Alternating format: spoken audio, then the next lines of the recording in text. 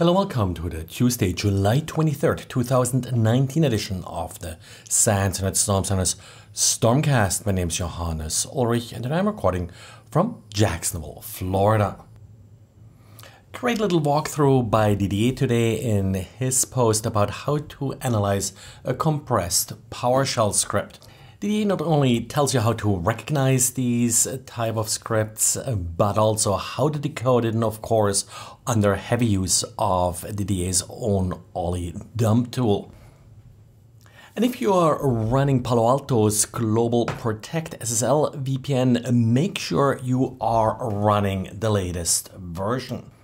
About a year ago, in July actually, 2018, Palo Alto released an update for Global Protect, but it didn't note a particular easy to exploit remote code execution vulnerability. Two researchers that were actually doing a security assessment of Uber ran into this vulnerability when they explored Uber's Global Protect setup. They reported the vulnerability to Palo Alto only to find out that it was already patched in the latest version of Palo Alto's software. The problem here, of course, is since Palo Alto never actually pointed out this vulnerability, and it is a trivial to exploit vulnerability, it never really got the attention needed to get people to actually update their devices. So if you still run a firmware that's a year old or older, you may be vulnerable and you probably should double check that you run the latest version of PAN-OS. And well, then we also got updates from Fortinet. We have updates for FortiOS, FortiManager, and FortiAnalyzer. All of these updates are fixing a critical certificate revocation vulnerability that could be used by an attacker to use an invalid certificate for authentication. So the way this would be exploited is that if you are revoking a certificate that, for example, is lost, if a device got stolen or something like that, the revocation may not necessarily be effective. As an additional quirk to this update, it has to be installed manually.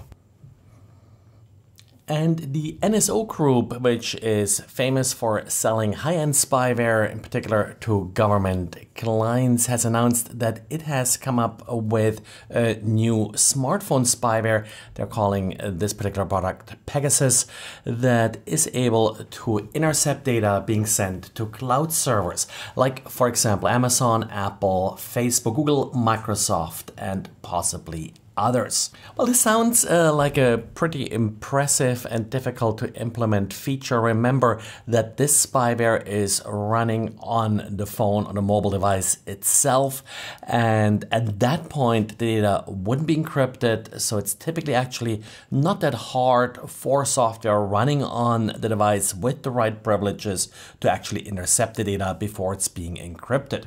The tricky part here is really how to install software with the right privileges, and that typically requires some form of rooting or jailbreaking the device. Such software should also be able to intercept credentials being used to authenticate to these cloud services, so it may be able to then actually actively retrieve data from the cloud service. And then we got a new, pretty easy to exploit again, vulnerability in ProFTP. ProFTP is a popular open source FTP server, and this particular vulnerability does allow a user to copy files on the server that they don't have write access to.